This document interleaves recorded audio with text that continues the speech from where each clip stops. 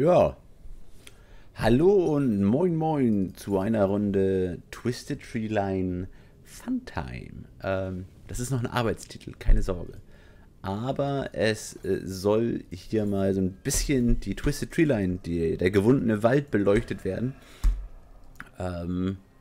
Eine Map, auf der zumindest, ich glaube, ich noch kein Video gemacht habe. Ich glaube, Saison 4, Mui, Gary und ich hier ganz erfolgreich gespielt. Uns auch teilweise gegen deutlich höher platzierte Solospieler durchsetzen können. Einfach weil man sich halt extrem nur auf diese Map vorbereitet hatte, die Teams so ein bisschen daran angepasst hatte, soweit es eben uns damals mit irgendwie 20 von 180 Champions möglich war. Die Map ist kleiner als die Kluft der Beschwörer und läuft so ein bisschen anders. Sie hat eine ganz andere Dynamik als die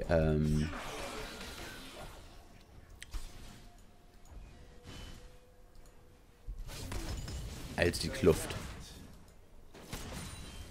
Und das liegt vor allem daran, dass die Lanes viel näher zusammen sind.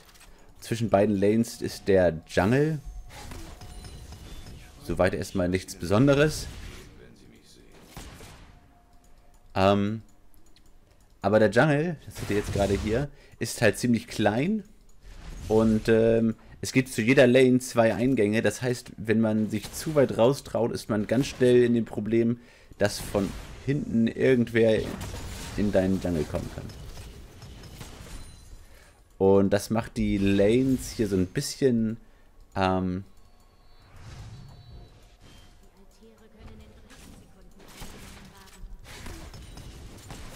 kniffliger, weil auch die einzelnen Lanes so nah beieinander sind, dass man halt sehr schnell mal von der eigenen Lane weg kann. Und Ganks deshalb hier ganz, ganz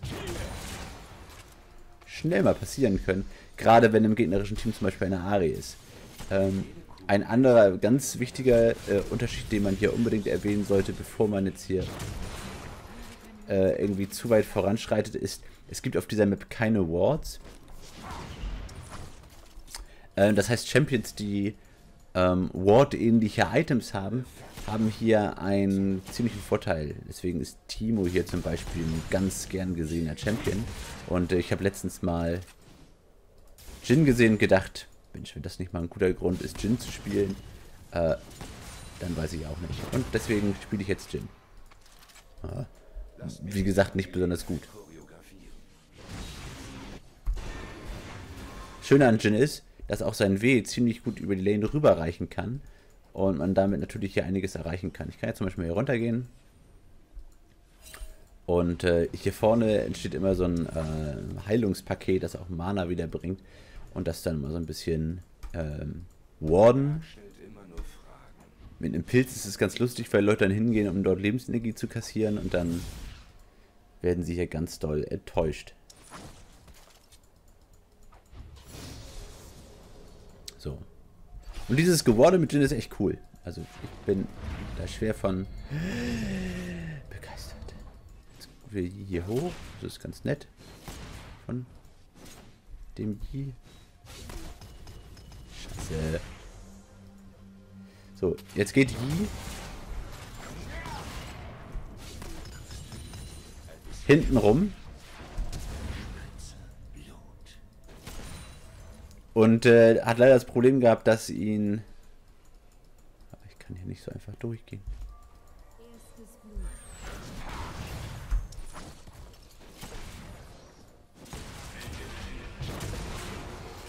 Hatte das Problem, dass...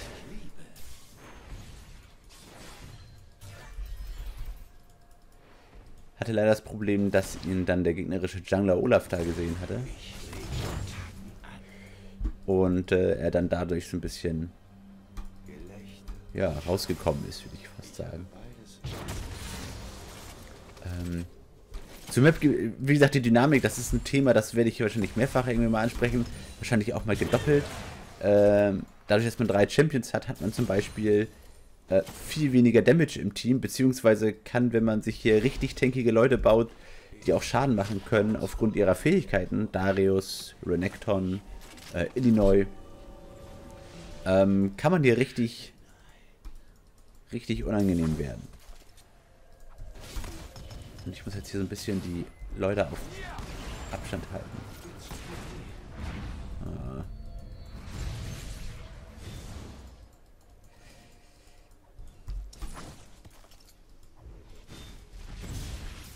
Muss jetzt aber auch gucken, dass mich Olaf hier nicht irgendwie von hinten auf einmal fickt. Oh.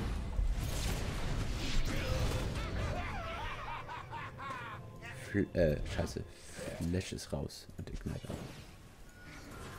Jetzt habe ich nicht genug Knete zusammenbekommen. Aber er ist tot. Oh, ich habe doch genug Knete. Haha, wie geil. Wir nehmen's. So, also die, das mit den Tanks ist ja eine echt geile Sache. Man kann ja, also wenn man Tanks spielen kann, kann man mit denen richtig Ärger machen. Kauft sich ja ein Damage-Item oder sowas. Mit Olaf geht es ja auch ganz gut. Und dann gut gejuckt. Aber die macht mehr Schaden. Der Tod darf nie schnell über die Bühne gehen. Er muss wie eine Oper sein.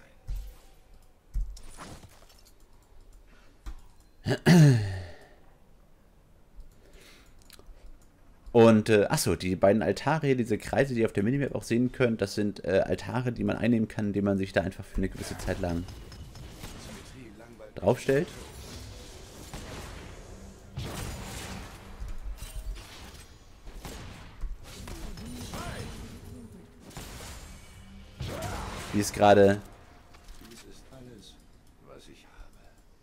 Wie es gerade Master Yi auf deren Altar versucht hat. Die kann man auch gut warden, weil wenn man, während man versucht, den Altar vom Gegner einzunehmen, Schaden bekommt, dann wird diese, dann wird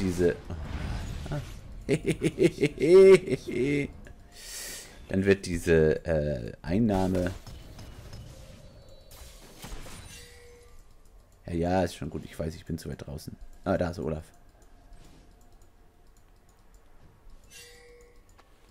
Okay.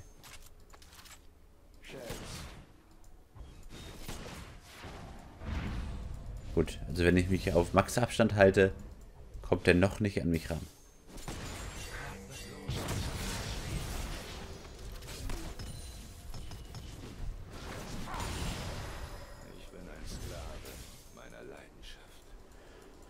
Jetzt habe ich ja irgendwie ganz gut gepusht. Ja, jetzt wurden wir aufgedeckt. Es gibt hier keine Ward-Items, aber man hat ja so ein Auge, das so eine Art Anti-Fog of War darstellt.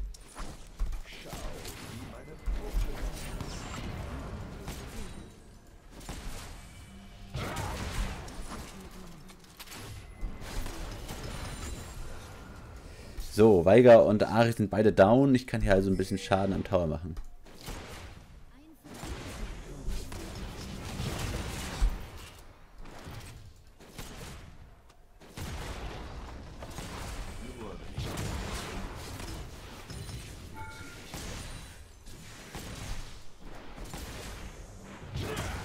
Leider ist sie auch gestorben unten.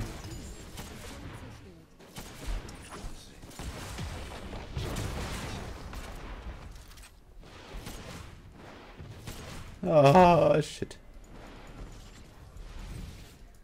Ich habe noch Flash. Aber den brauche ich nicht. Ja, so das sind so die ersten wichtigen Sachen, die man irgendwie wissen sollte. Nachher kommt hier noch so ein komisches Monsterviech. Das ist in etwa wie Baron, aber es ist ein anderes Model. Es macht auch anderen Schaden, aber egal. Ich will jetzt zuerst mal die Boots haben, glaube ich. Weil ich mit denen hier ganz gut durch die Walachei touren kann.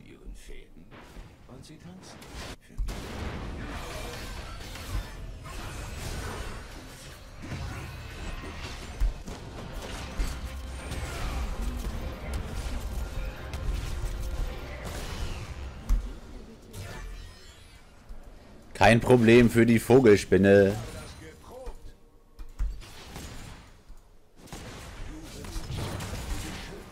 So, Tower rushen. Tower töten.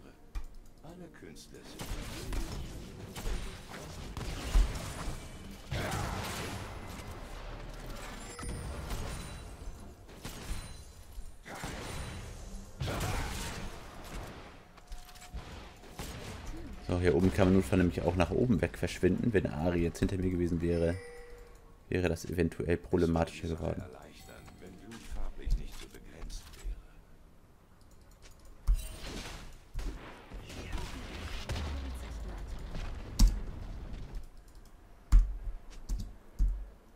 First Tower.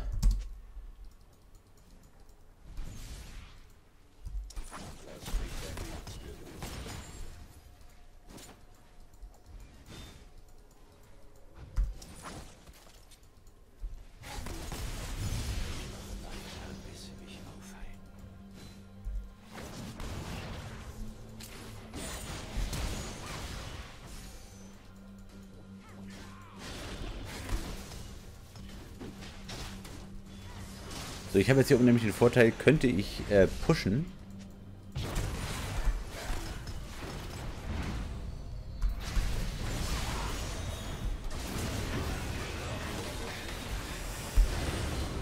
Könnte ich pushen.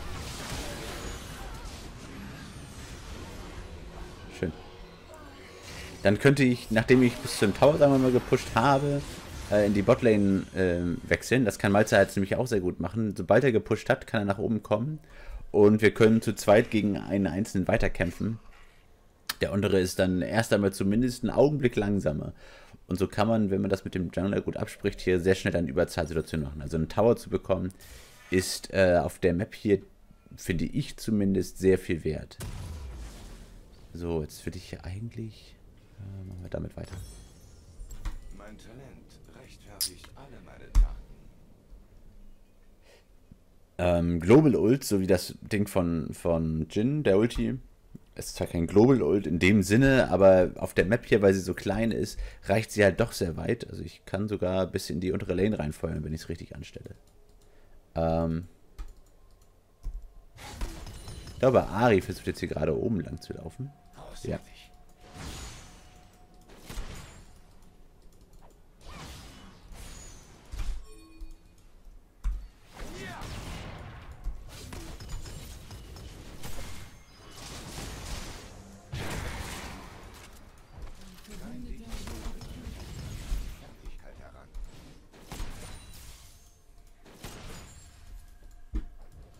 So, jetzt ist Malzer da gerade erschossen worden oder getötet worden.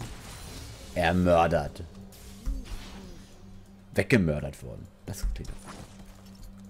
Er wurde weggemördert.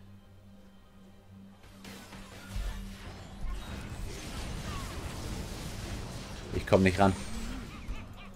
Warum geht er da auch hin? Er sieht nicht mal mehr Weiger und geht in diese Lane rein.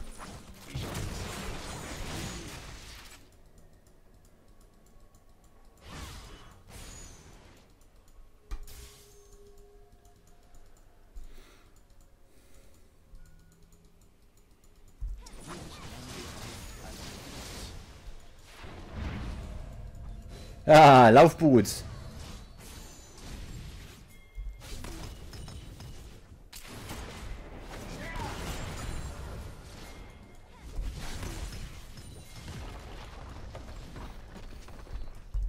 So, Freunde.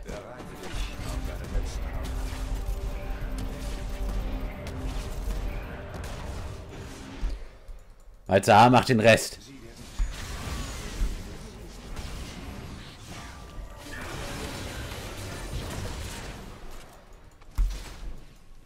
Olaf, gar kein Problem. Aua. Ich gehe hoch. Muss nur aufpassen. Ari portet gerade erst weg.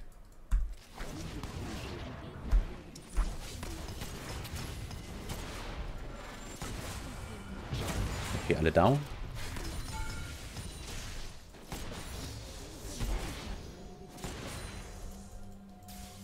Weiger noch 4 Sekunden weg. Also, Malzer sollte seinen Tower da unten, glaube ich, kriegen können. Obwohl, ich mache so viel Schaden.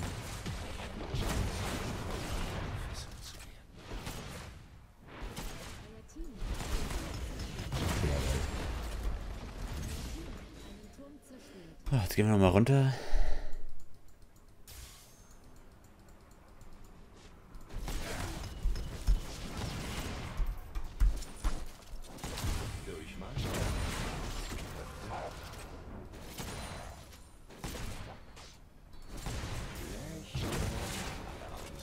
Und weg. Lalalala. Nur bei der Inszenierung mein Bestes geben. Ja, das ist Twisted Treeline. Die Spiele sind irgendwie so circa 10 Minuten kürzer normalerweise, weil man hier halt nicht so weit laufen muss und weil es hier auch nicht so viel Gegenwehr gibt. Entweder man gewinnt oder man verliert. Und das macht das Spiel für mich auf der Map hier zu einer ganz netten Abwechslung. Ah, okay, wir gehen gerade alle auf die Botlane. Da ist die Wegfindung hier so ein bisschen lustig, weil er teilweise dann, wenn er erstmal den ersten Schritt gegangen ist, findet, dass es sinnvoller ist, auch den Weg weiterzugehen. Da möchte man sich dann auch nicht reinreden lassen.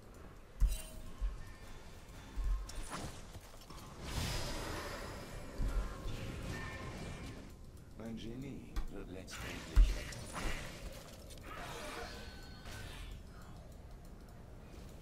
Oh, sind da oben. Und sie haben es geschafft.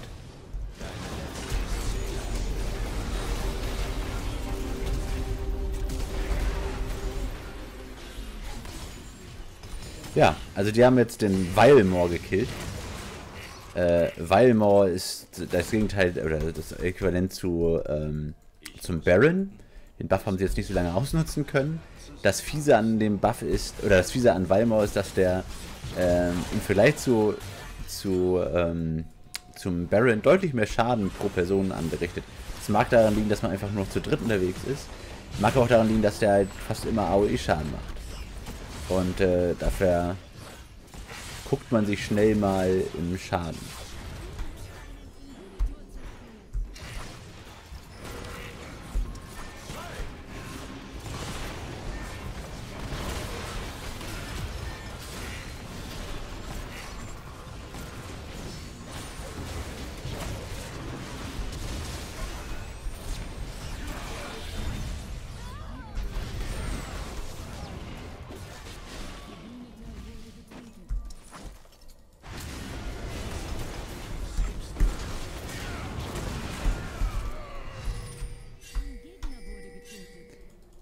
Ja, da will ich mich lieber nicht drauf einlassen. Ohne die Ekstase der Inszenierung kann ich nicht gewinnen. Scheiße. So viel zu dem Thema, da will ich mich nicht drauf einlassen. Der Nexus ist jetzt frei und jetzt haben Champions wie zum Beispiel Zack, Pantheon, Kayn deutliche Vorteile, weil die können hier über diese Abrüstung halt extrem leicht drüber springen. Das kriegt man in dem Fall auch meistens gar nicht mehr mit, weil man ja gar nicht mehr so viele Leute auf der Map hat, geschweige denn hier irgendwo viel warden könnte. Und wieder ein Punkt mehr, der ganz, ganz anders ist als bei der Twisted Treeline, bei der Kluft, weil dort doch viel mehr drauf geachtet werden muss, oder viel mehr drauf geachtet werden kann, wie es dem Nexus gerade geht. Es steht ja auch hier nicht direkt in der Base drin, sondern man muss hier tatsächlich noch um so einen komischen Rand herum laufen. So, jetzt macht die das eigentlich ganz richtig. Das Doofe ist nur, er wartet halt nicht auf uns. Okay, so ganz falsch war das jetzt aber auch nicht. Die Toplane pusht sowieso rein. Und jetzt können wir uns unten noch die Botlane vornehmen. Das sollte eigentlich ganz gut laufen. Schade, ich würde, glaube ich, gerne beide nominieren. Die sind sehr, sehr angenehm gewesen.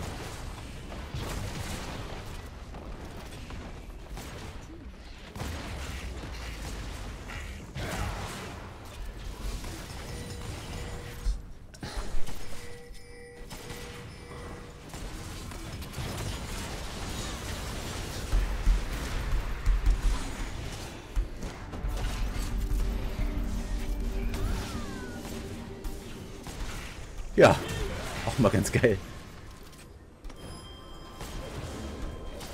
Zack, das war's. Schön. Ja, das war die Twisted Treeline. Ich hoffe, es hat euch Spaß gemacht.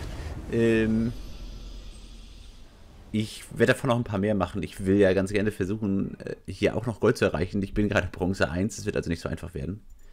Aber da lassen wir uns mal nicht so von außer Ruhe bringen. In diesem Sinne, schönen Tag noch und tschüss.